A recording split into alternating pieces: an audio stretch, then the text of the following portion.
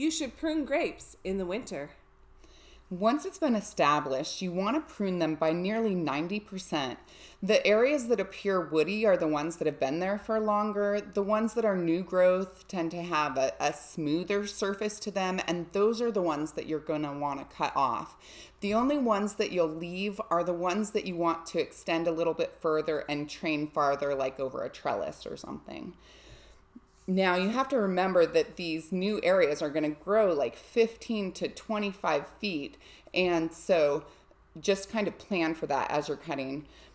Now, I really like to use the trifecta crop control, which takes care of mold, pests, mildew, and it's a totally organic thing. Now, in the summertime, you can cut off the tips if they're growing too long and then tie all the pieces where you want them to go. It's amazing how much you actually end up taking off.